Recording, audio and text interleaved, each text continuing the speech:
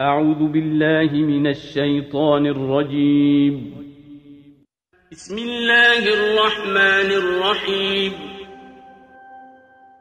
In the modern Western mainstream maps of the world shows 195 secular sovereign nation, which was established by the Western powers, and independence of colonial borders was given back to those who politically aligned with Western hegemony after World War II. After the conquest of the Ottoman Empire, new nation-states were created and governance was given to the serving political powers of the colonial legacy. It will be fair to say some nations have lost landmass and other nations have gained from siding with Western powers as part of the divide and rule tactics. Every people group will do what must be done for its survival of its own cultural or religious hegemony, with the understanding that modern-day maps are not the true reflection of true borders. The question must be asked, where is the geopolitical location of the landmass of SABA from a Quranic perspective? Allah says in Surah Al-Saba, verse 15, "Indeed there was for Saba a sign in their dwelling place, 2 gardens, one on the right hand and one on the left. Eat of the provisions of your Lord and be grateful to Him, a fair land and an often forgiving Lord." The territorial landmass of Sabah in Southern Republic of Somalia. But they turned away from the obedience of Allah. So we sent against them floods released from the dam, and we converted 2 gardens into gardens producing bitter bad fruit, and turmeric, and some few lote trees.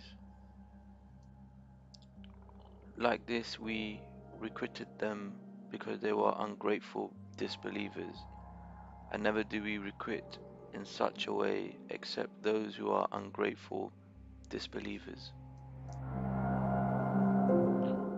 And we placed between them and the towns which we blessed, towns easy to be seen, and we made the stages of the journey between them easy, saying, travel in them safely, both by night and day.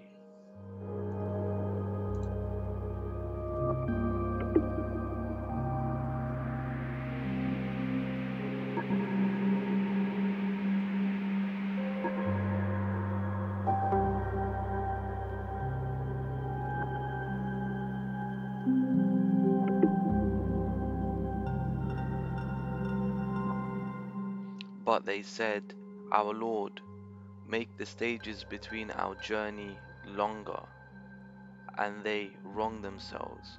So we made them as tails in the land, and we dispersed them all totally. Verily in this are indeed signs for every steadfast, grateful person. And indeed Iblis did prove true his thoughts about them, and they followed him, all except a group, a true believers in the oneness of Allah. Sadaqallahu al-Azim. Now, looking at the topography of modern-day Yemen, the landmass itself does not hold any rivers. The landmass of modern-day Yemen holds what is known as wadis. Wadis are a seasonal water passages.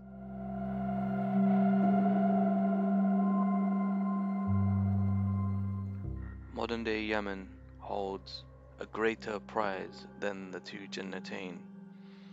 It holds the Bab al-Mandab, which is the oldest passage which connects the Western world to the Eastern world.